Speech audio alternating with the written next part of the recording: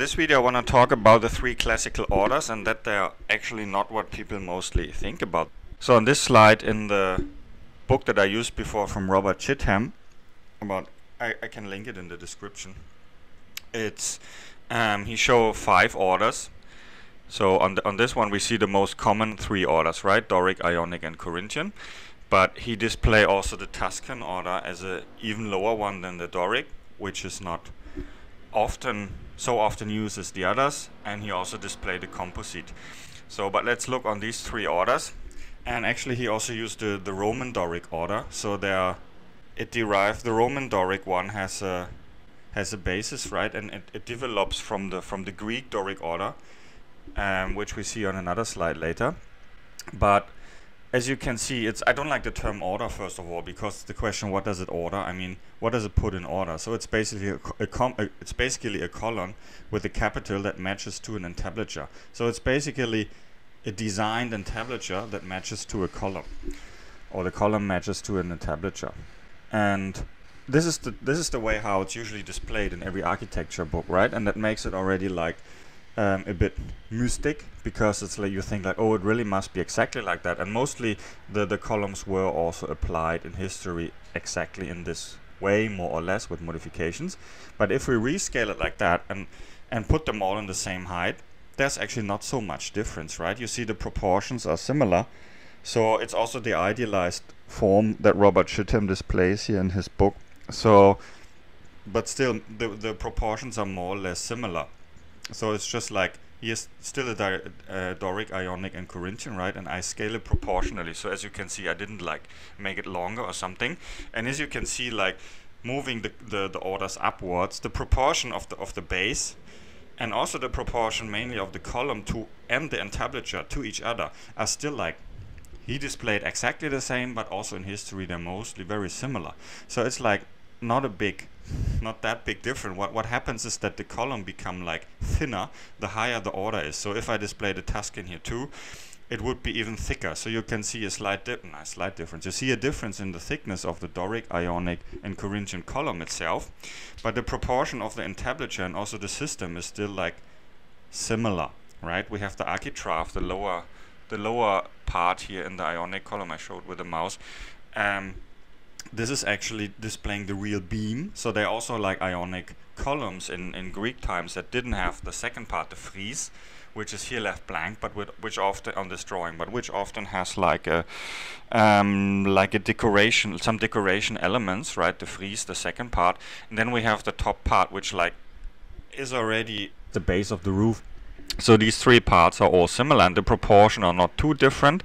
So the Doric order has a plain architrave, and then these very specific elements like metopen and triglyphen, which display like, or which should show like beams coming out. And there's a lot of development about this corner conflict in the Doric column in the Greek times, right, that you probably learned about in architecture history.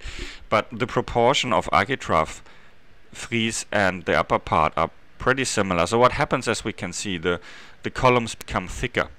So if we look on more advanced display, so this one is from an architecture history book or architecture theory book from 19th century. There you see different versions of the Ionic order already, and also taken from actual buildings, like some Corinthian columns. And see, it looks like a big science already and very difficult. What's happened here, he does not display the Tuscan and the Roman Doric order. He displayed the Greek Doric order, and shows also the development from the early temples. Let's say Paestum on the left one, which is like really heavy already, and like where it looks more like less elegant, and it developed like towards a more straight tied up version. So the Parthenon is in the middle, right, the famous one, and then it becomes even more slim and elegant towards, but this is really so the Doric columns is shown here in the development over time, so it becomes more slim and elegant. And so actually you could think the Ionic order follows later, but I mean, it's not true. There were always like Ionic columns, not always, but there were Ionic columns already while the Doric existed. So it's not the successor of the Doric, right? But it has always been that slim. And actually historically the The Corinthian column is an Ionic column that just has the capital exchanged, and as you can see here, the capital of the Corinthian column is higher, so that makes the column actually higher and more slim, and then it was like a bit enhanced later, as you can see here, so the column is even more slim. But also, if we take the most common three ones, here now we have the Greek Doric, not as before the Roman Doric in this page, and Ionic and Corinthian, and we rescale it, tada, it's like, again, pretty similar. I mean, the column becomes thicker, that's the main difference. And of course there's another entablature, because as I said before, order, what's called the three order, Doric, Ionic, Corinthian, right, is mainly a column with a matching entablature. And as you can see here also, the historically the Corinthian order, which is not an order, it's an Ionic column with another capital, which is a bit higher than, never developed their own entablature. So it's the system of the entablature with the architrave frieze is the same in Corinthian and Ionic order. It's just like often displayed richer than in the Ionic order. But as you can see on this one, in those examples, even the Ionic one has more detailed decoration. So, and by the way, the measurement system is always the one. So the basic measurement is this one of the lower column, right? And then it's set in proportion to the height, which by the way goes until here, until the bottom of the architrave, and not until here or somewhere. And then there's the proportion system for the entablature too. But as you can see here already, Ionic and Corinthian are pretty similar, right? The proportion between the height of the column and the height of the entablature is actually similar. It's like, by the way, usually like 25% on top. So if you have, let's say, 10 meter for the column, you would put around 2 meter 50 entablature on top. So pretty similar. And but as you can see, the column become like thicker. I mean, comparing these three orders. So the column is thicker in its proportion.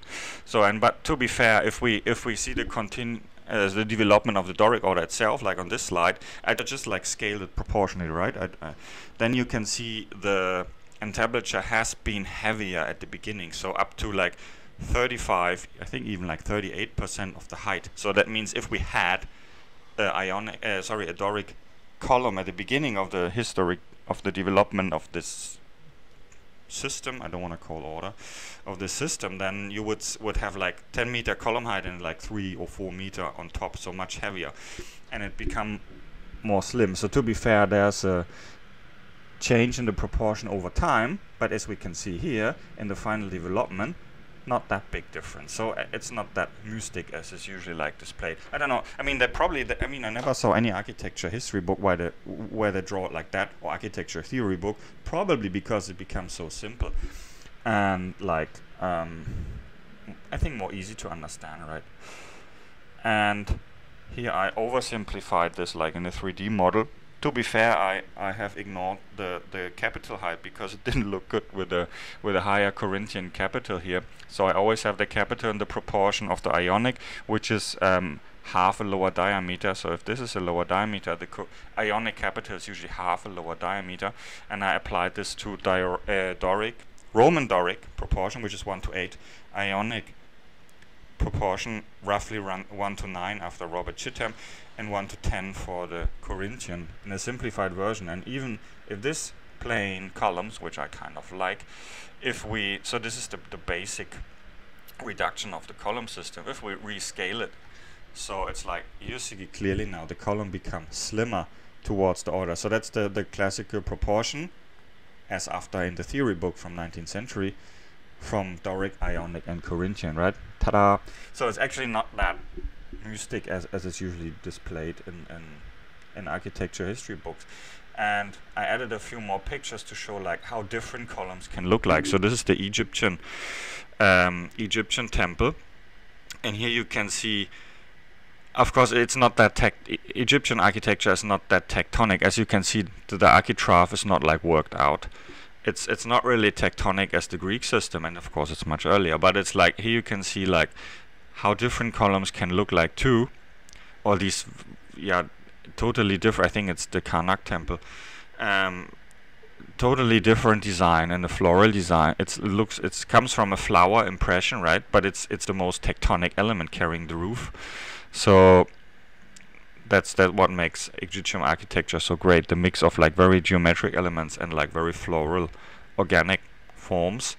And of course those Minoan columns where you see already in the entablature the basis of what becomes the the Greek entablature later, right? The architrave here, which is actually the actual beam, and then a free zone which has, so this is a reconstruction on site of a king palace in Knossos, and you see this very pure frieze decoration, which was probably like that. I mean, there's a reconstruction here, and you see this the basic three parts of the entablature already, and then the Ionic, the Minoan columns were like even inverted, so they were slimmer on the bottom and thick on the top, which is like an atectonic. So, but you have already the main elements like the capital and here the plinth, which always have to stand out, by the way. So the architrave has to lay over this point here of the top of the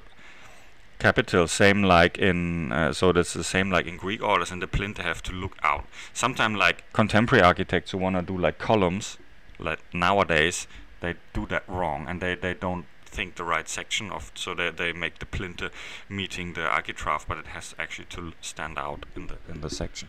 So just to show you some pictures how different columns can look like. So it's not so strict as it's always like taught in like theory, architecture theory, as I think. And then as you can see, I showed these pictures in another lecture before, so it can develop to even slimmer columns, like this is 1920s and or early 30s, so it become like even slimmer, but if you make the column slimmer, usually the entablature becomes more slim. So this is the continuity of this classical system.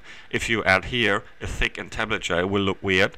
At the same time, you usually make the distances between the columns more narrow, the slimmer the columns are. So if you want slim columns, you probably make more narrow gaps between the columns and a slimmer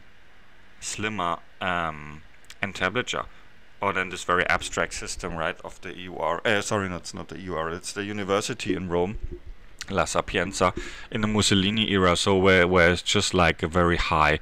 It's not even a column. It's like it's very abstract translation of the system, right? But you can see this line here actually represents the separation of the original architrave. So this is kind of the architrave system, and where the name is written is the frieze.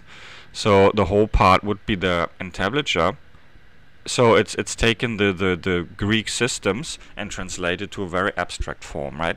So all I want to say, it's not that difficult. First of all, these three classical orders, or five, or how much you ever want to count. I mean, how detailed you want to count it. But mostly it's taught as three. Actually, it's five plus the Greek Doric, so actually six.